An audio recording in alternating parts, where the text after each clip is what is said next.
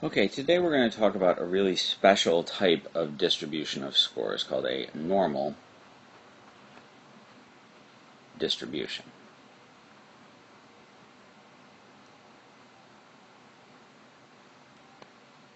Okay, a normal distribution is a very sort of special distribution in that while it occurs frequently in nature, not everything that occurs is a normal curve, but they do occur pretty frequently in nature.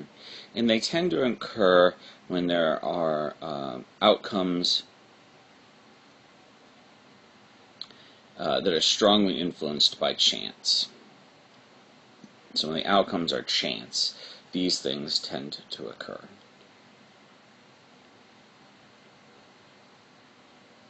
Let's clear that off.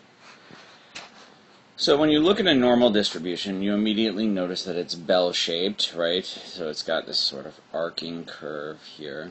Hang on, I'm going to pick a different color pen. So, yeah, that doesn't work so well. That's a little better. It's got this sort of arcing curve, right?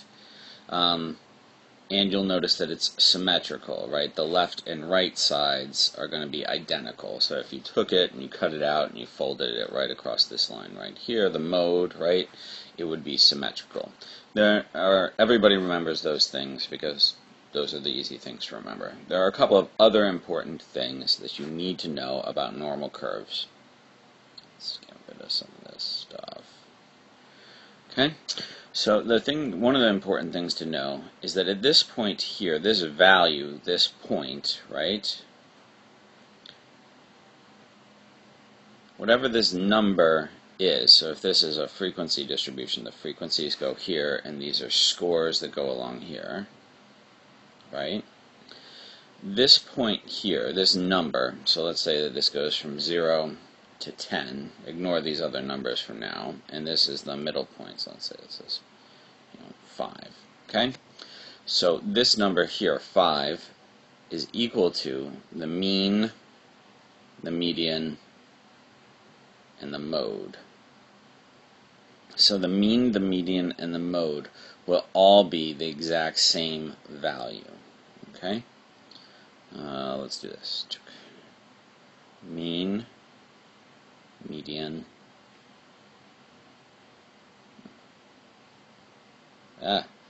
mean, median, and mode are all equal. They're all the same number, okay? They're all located in the same place in the curve. Let's go back. Okay? So the other thing, and the thing that's probably the most important about the mean, or about the normal curve, is that the distribution of scores is always the same. This number here, right, will always be between this point and this point is always the same. And we'll talk about what these points mean in one second. Okay? And it always contains the same proportion of scores. 100% of the scores fall between the normal curve and this horizontal axis. 100% of all scores or outcomes are under, we call it under, the normal curve. That's when a normal curve exists. Okay? Let's go back. Let's clear off those drawings. Okay? The other thing that's important to know is what these points mean. So this +1 here just means that if this is the mean, well, this is the mean in a normal curve. Right here, +1, this means 1 standard deviation. So it's actually the mean plus 1 standard deviation. So standard deviations are going to be sort of like our marks on a ruler. This number here That is the mean plus 2 standard deviations. This number here is the mean plus 3 standard deviations, and so on. Okay? So every standard deviation is like a,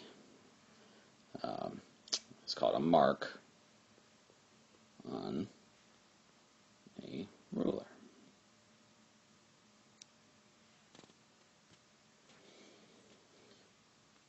All right. And all of those things are true, but the most important thing to understand is that the division of the values, how that 100% that's under the curve gets divided up, is always the same. So between every mean and 1 standard deviation, mean and 2 standard deviations down, and so on, right? Mean and 1 standard deviation up, mean and 2 standard deviations up, and so on. Each of them contains a set proportion of the scores, okay, a set percentage of all of the scores. And if you add them all up, it would equal 100%. That's what these numbers down here are sort of indicating. Okay, so between the first standard deviation and the mean is 34%, so a little bit over a third of all the scores will fall here. Oh, sorry. So this is about a third of all the scores. Over here, about a third of all the scores fall here. Over here is another 14%, which is like a sixth, I guess, right? And then over here is 2%. And you can see that the closer we get out to the tails, the fewer scores occur. And I'll give you an example to better sort of understand this in a minute. So, fewer scores in tails. And this is the most important, okay?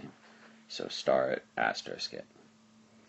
There's a set percentage of scores between each standard deviation. Okay? So in other words, in between each point in the normal curve, between each point in the normal curve, each standard deviation, there's a set percentage of scores, and that percentage, in this case, is 34% in this portion of the curve, right? This is the mean. This is 1 standard deviation up, right? This will be true no matter what we're measuring, just so long as what we're measuring is normal. And this is what makes it a normal curve. All that other stuff can sometimes occur in nature and things like that, or in data sets, but this is what makes it normal. All right. So let's talk about an example, because this is hard to understand without an example, I know. Let's talk about intelligence. Intelligence, we think, or at least by our intelligence tests normally, or typically I should say, are normally distributed. Okay? So if this is the frequency of the scores, and down here are, let's say this is IQ scores, most people will fall somewhere around the mean. Okay? So this is sort of average intelligence. This is where most of us fall, right in here. Okay? So that's about, 68% of all people on an IQ test, a normally distributed IQ test, which almost all of them are, will fall right around 1 standard deviation above or below the mean. Now, it's been a long time since I've used IQ tests. It's not really sort of my field, but the mean here used to be 100.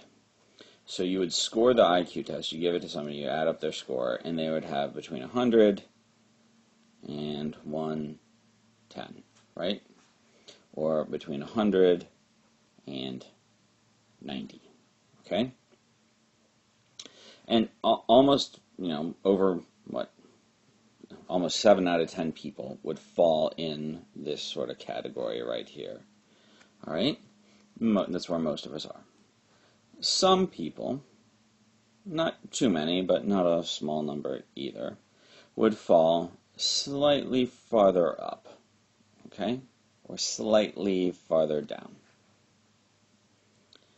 In this case, right, you would be about 95% of all people would fall in this category. That's what this number down here means. About 95% of all people are going to be here. So that's nearly everybody. Now, some people, when they take IQ tests, right, so that was actually between about 120 and 80, okay? So most people would fall in this 2 standard deviations above or below the mean. These are typical people, okay?